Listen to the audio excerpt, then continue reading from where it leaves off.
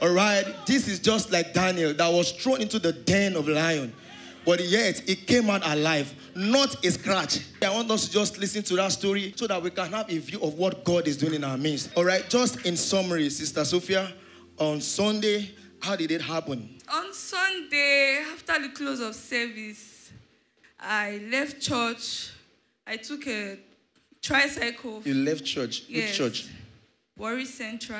Okay, she worships at our Warri Central Church, the Master States Warri Central Church. That's where she worships. Hallelujah. All right. So I took a tricycle from the Warri Central Church. I was coming to Airport Road, actually. So before I got there, a guy and a girl was already inside. So I was the last person. On getting inside, as we were coming, she brought out an oil perfume and told me to help her smell it so I can tell her the one that smells better, that she wants to give one to her sister and take one for herself. So I did as she asked because I had no thinking that she has those bad intentions. So immediately I perceived it. I felt dizzy. I felt dizzy. I was saying things, but I could not hear myself. That was just all I could remember till they took me to a place I don't even know. I can't recall that place. If they ever asked me to go back to that place, I don't know. So when we got there, 2 guests were already inside. They brought me inside as well. They removed the blindfold. And they told me to sit. So the two guys, that's the rider and the other guy, they had to go inside. When they got inside, they came back and took those 2 guests that were already there inside. I heard their scream. She said she heard their scream. When they took them inside, the only thing she heard was that they screamed out, and there's nothing that would have happened at that very point.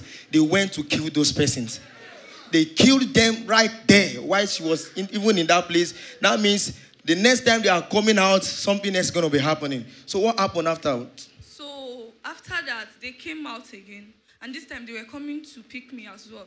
So as I was standing up, because I was sitting, as I was standing up, my phone fell from my pocket. Yes, so it drew their attention. They had to go and pick the phone. So when he picked the phone, he pressed my power button. That was when he saw our pastor's picture and shouted fire and threw the phone down on the floor. So the other guy was like, what's happening? He said there's fire on our phone. He had to go and confirm himself. He picked up the phone, pressed the power button as well, and saw the same thing and shouted fire. Fire! And threw my phone away. So they started arguing. They went inside. The room they came out from, they went inside and they started arguing.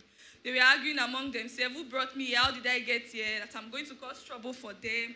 That my presence here is a distraction to them. My God. So another guy came out with them. They were teary now. So the last guy that came out, on seeing me, he shouted fire, that there's fire on my head. That I see fire on my head. So he told them, he said there's a force covering now. There's a power covering now. We cannot hurt her. So it's better you take her back to wherever you brought her from. So they had to go back inside. And this time, the argument was it was heated up. Like, the argument was more than the first time. They were just confused. They started speaking language I could not understand. They were talking amongst themselves. They had to leave me there till Monday morning. That was when the driver had to come back. When the driver came back, the guy that saw fire on my head, he came outside and asked, what was I still doing there? That they are causing more problem for him, that the longer I stay, the longer the problem is going to continue with them, that they should please come and take me out. So that was when the driver came out. When he came out, he asked me, he said, where do I worship? I said, the Master's Place International. So he said, who is our pastor? I said, Pastor Korede and Pastor Esther Kumaya. So he said this is the first time in 5 years that he has seen something like this. That they normally do this ritual every year. Like the first Sunday of every October. They sacrificed 10 guests. I was supposed to be the number 10. God saved me. So he said that the church I'm attending is a living church, that there's God in my church.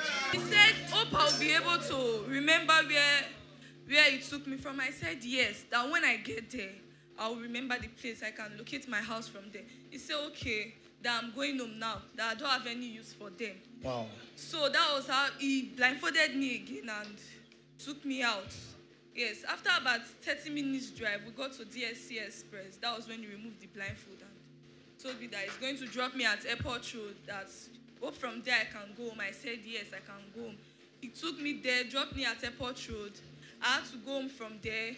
I just give God all the Father, we give you all the glory. Look at this beautiful daughter of Zion this evening. Imagine this one will have been killed for nothing. That means they already killed 7 before she got there. And she met 2. They took them in. The only thing she heard was their cry. They are somebody's daughter.